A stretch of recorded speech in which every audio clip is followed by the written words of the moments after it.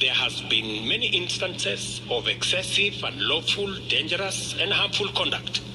during the demonstrations and engagements, as a consequence of which many persons have been arrested and charged in courts with various offenses.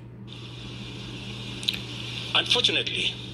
there has been many instances of excessive, unlawful, dangerous, and harmful conduct during the demonstrations and engagements, as a consequence of which many persons have been arrested and charged in courts with various offenses.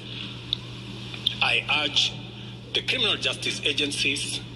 to take effective measures and ensure that people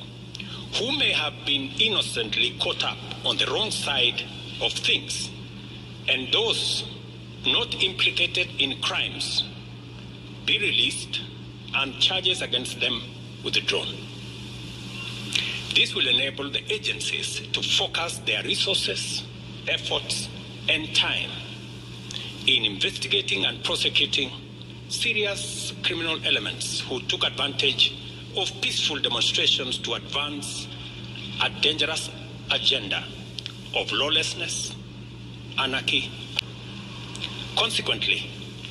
I call on the National Police Service to use its mandate responsibly, professionally, and effectively in full compliance with the Constitution, with a view to promoting the national objectives of Article 238, 239, and 244 of our Constitution. All breaches and violations by police officers must be handled expeditiously through due process, with a view to giving Kenyans a police service that upholds the highest standards of integrity.